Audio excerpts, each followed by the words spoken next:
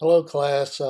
Due to Irma, um, I've decided to not do our regular schedule on the class Thursday evening because it really looks like a record-breaking storm, very dangerous, and I want to give people a chance to deal with things that might be more important to them as Irma draws closer to us.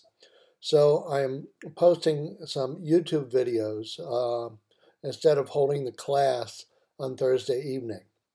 And what I want to do here in this first video is to look at the homework problems that I am assigning to give to you on Thursday to be due on the following week. So let me look at these homework problems and let me go through the techniques for solving the problem so that you can do them. Okay, they're both problems about computing the value of pi using a recursive formula. Now, recursion is where you produce an estimate of some parameter. You take that estimate and then you execute some function, some operation using that estimate, and then the result is that it generates a new estimate, which you then use again by putting into that function or operation to generate yet another estimate. So you keep generating a new estimate from the prior estimate and hopefully improving the accuracy of the estimate. Okay, so the first problem has to do with a method proposed by Archimedes of Syracuse to find the value of the number pi. Now, pi is the ratio of the circumference of a circle divided by the diameter of a circle. What Archimedes did was he said, well, if I can figure out how to compute the perimeter of a regular polygon, where that regular polygon approximates the circle, and I make that regular polygon look more and more like a circle, then the value I'm getting for the perimeter should help me estimate the circumference of the circle and determine the value of pi. So here's the first problem in the homework. And so let me explain what these expressions, what these numbers are doing here. Sn is an estimate for the side of a regular polygon. Now, Archimedes starts his estimation process using a hexagon. So I have a hexagon drawn here. Here we go. And the hexagon has a side of length 1. Now, hexagon by its nature, you can make a hexagon by sticking together 6 equilateral triangles, just like I've shown right here. And we can draw a circle through each of the vertices on the hexagon. And we can estimate the circumference of the circle by computing the perimeter of that hexagon. Now this is a circle of radius 1, so this length is 1. And because these triangles are equilateral triangles, the length of each one of these sides on the hexagon is equal to the length of the radius of the circle, so the length of these sides each are 1. So in this way, we are approximating the circumference of the circle by adding up the 6 sides of this regular hexagon. Each side has length 1, so the 6 sides of length 1 give me a perimeter of 6. So whereas the circumference of the circle I know to be 2 pi, I am estimating that by computing the value of 6 as the perimeter of the hexagon.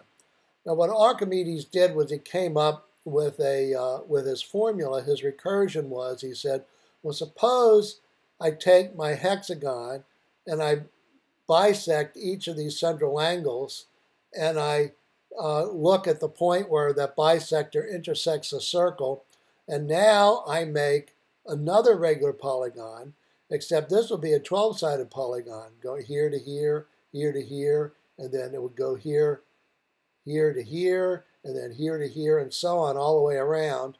And when I do that, I get 12 sides but the length of these sides is no longer 1. It's whatever I compute using well-known geometry.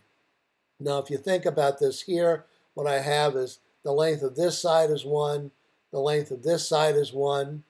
Okay, I know that this angle here is going to be 30 degrees. I can compute the lengths of this line and this line and this line, all by using well-known geometric formulas, primarily application and reapplication of the Pythagorean theorem. So this is what Archimedes does. He gives us an algorithm to compute the length of this side. Then we take 12 times that length as our estimate for 2 pi. Then we take that divided in half yet again. So now we have side that goes like this, there to there, there to there, and so on. Now we have a 24-sided polygon that we would use to estimate the circumference of the circle. So if you go through that geometry, which I am not going to do, it's using standard geometry pretty much. You come up with the formulas that we have written on the homework page. And these are the 3 formulas, where Cn is the length from here to here. This length is, so if this length right here is S0, okay, then I can compute a C0, which is this length, which I get from the Pythagorean theorem, which is where this formula comes from. Then dn is this length, okay? Now I know this length is 1 all the way across here, making the distance from here to here a half. I know this length, so I can use Pythagorean theorem again, knowing this length and this length, to compute that hypotenuse. Okay, and that is what I'm calling Sn plus 1. So here's what we have. First we compute Cn using the Pythagorean theorem. Then we compute dn as 1 minus Cn.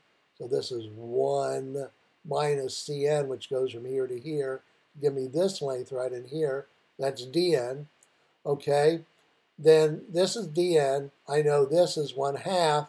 Okay, so that's Sn over 2, or S0. This length is S0. So S0 over 2 is this length. D0 is that length. So now I compute S1, the length of the side for the 12-sided polygon, which is right here. So it's a sequence of formulas where I keep computing the length of sides pretty much by applying the Pythagorean theorem over and over again. So then I get the length of the side for a 12-sided polygon. Then I could estimate 2 pi as being 6 times this length, okay? And then I just keep on going. I get the, after a 24-sided polygon, I do a 48-sided and so on. Archimedes went all the way to a 96-sided polygon. We can go a lot further than that. So what I want to do is take these formulas and I want to put them into my spreadsheet. So here's a spreadsheet right here.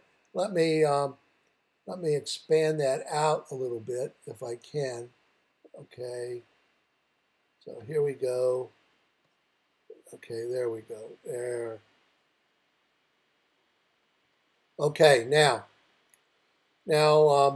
notice that in the homework sheet that I handed out, I called this 2 to the n minus 1, but I decided that my notation there might be a little bit confusing, so I changed it a little bit.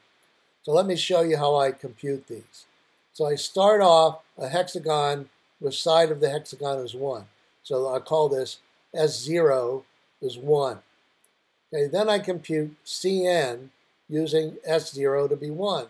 So that would make C0 as the square root of 1 minus 1/2 squared.